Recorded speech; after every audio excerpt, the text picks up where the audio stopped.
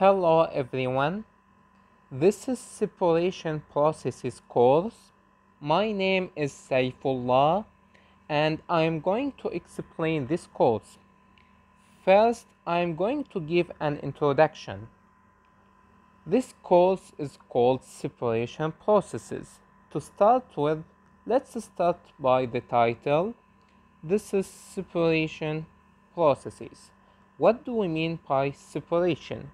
Separation is the process of separating a mixture of two components or more. So at least we need to have two components or more, 3, 4, 5, and we want to separate these components from one to other to some degree. We cannot separate perfectly, but we need to separate to some degree. Okay, and we need to separate our interested product from the others. And to start with, let's discuss different type of separators that we may deal in chemical engineering. First, we have too many different units in chemical engineering related to separation process, like the absorber and stripper and membrane and distillation column and extractor and dryer and absorber, etc. The first three, absorber, stripper, membrane, you may discuss in the mass transfer course. In this course, we are going to discuss the other types like the distillation column, the extractor, and the dryer. The main difference between this course and your previous mass transfer course is that in analyzing separators, we have two different models. So we have different models to analyze the separators. First is called the rate-based models, and the second one is called the equilibrium-based model. What's the main difference?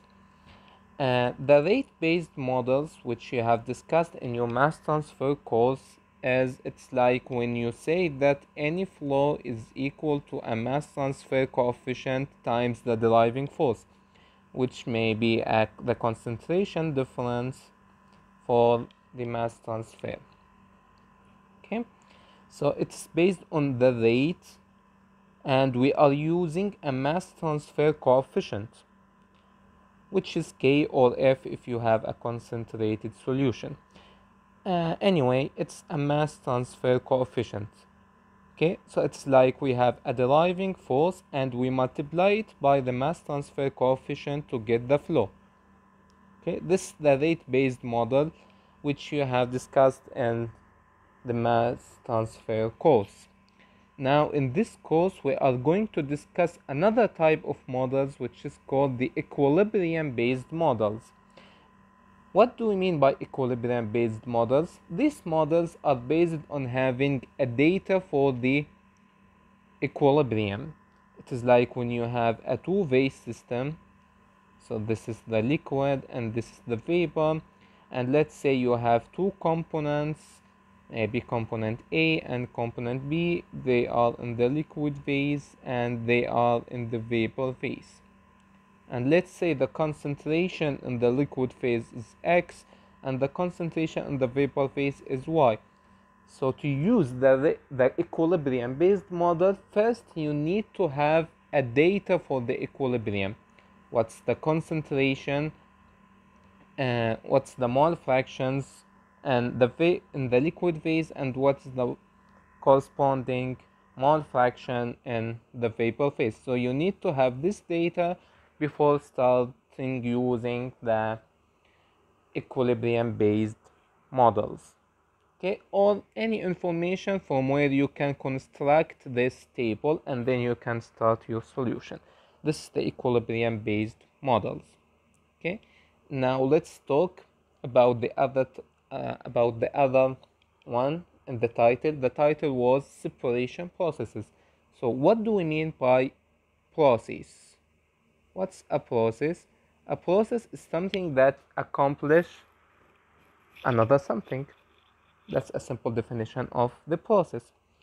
And we have many different types of processes. First, based on the time, we can have steady state process, and we can have unsteady state process or transient process. Unsteady state or transient are the same words. So these models are based on the time. We can have steady state process and an unsteady state process. In the steady state process, there is no change with time. And in the unsteady state process, the process change with time. So this is based on the time. And based on the streams, we may have a batch process or semi-batch process or continuous process. In the batch process, there is no feed and there is no products. In the semi-batch process, we may have only feeds with no products or only products with no feeds. In other words, we may have only inlets without outlet, or we may have only outlets without continuous inlet. And in the continuous process, we have a continuous inlet and outlet from any unit. Okay, so this is an introduction based on the title. Now let's discuss what are the main courses that we need, the previous courses that we need in this course. First, we need the material balance course. We need the material balance course. What do we need from this course? We need to know how to do a material balance on single unit, multiple units, but without reaction. We are not interested on chemical reactions in this course. Okay, and also what do we need from thermodynamics? Mainly we need the equilibrium relationships. We need the equilibrium. And which equilibrium? As you know, we have two types of equilibrium in chemical engineering, which is the chemical reaction equilibrium and the phase equilibrium. Mainly we need only the phase equilibrium, not the chemical reaction equilibrium, which you may discuss in your chemical reactor design course. In this course separation process, we need only the phase equilibrium, where you have two phase system, like for example liquid and vapor, and you need some equilibrium relations to deal with. Okay, so that's what we need from the thermodynamics course. And from the computer application course, we need to know how to use ISIS to simulate some separation processes. And from the numerical course, we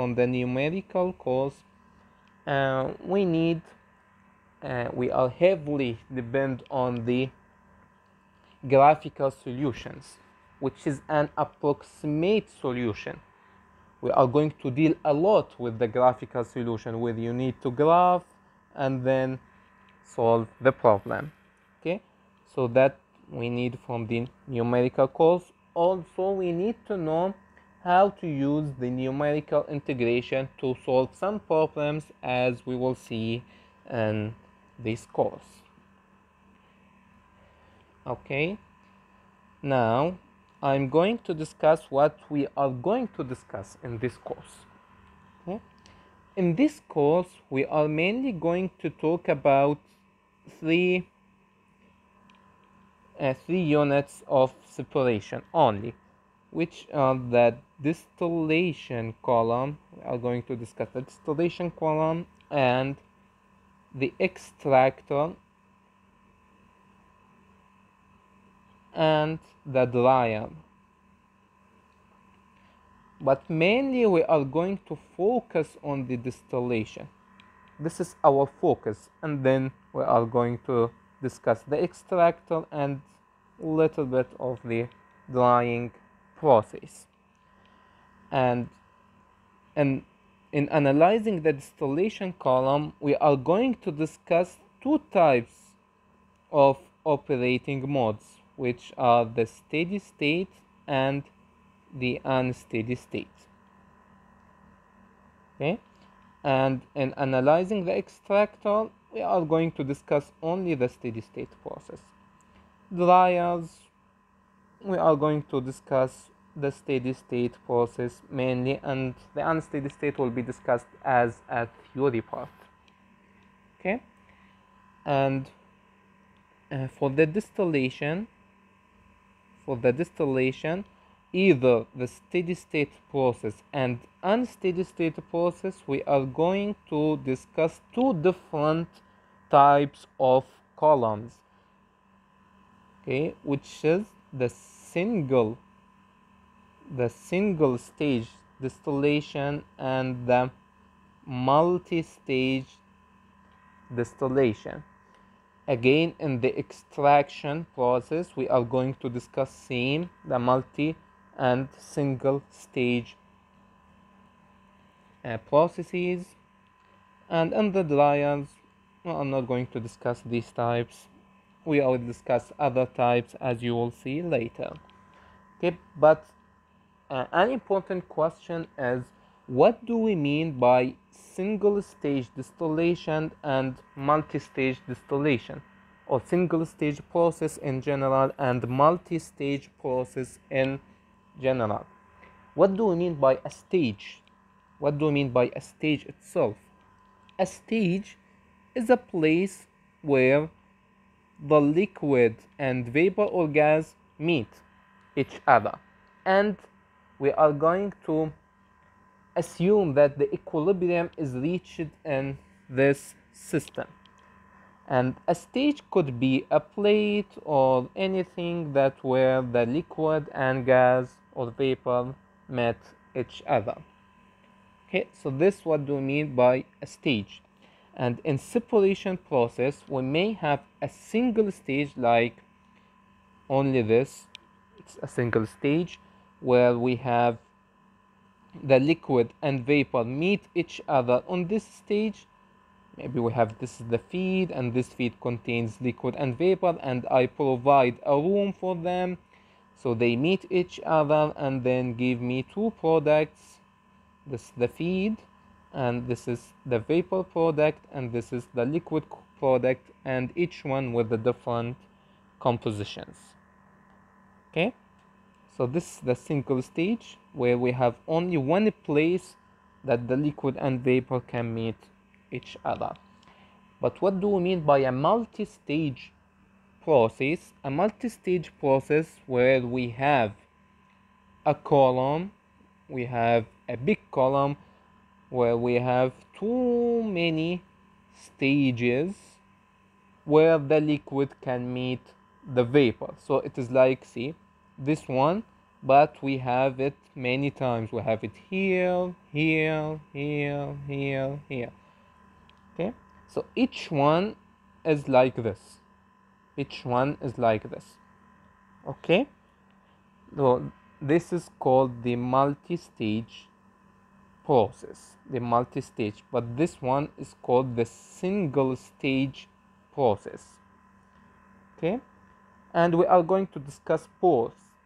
We are going to discuss both of them, the single stage process and the multi-stage process, as we will see inshallah in the next videos.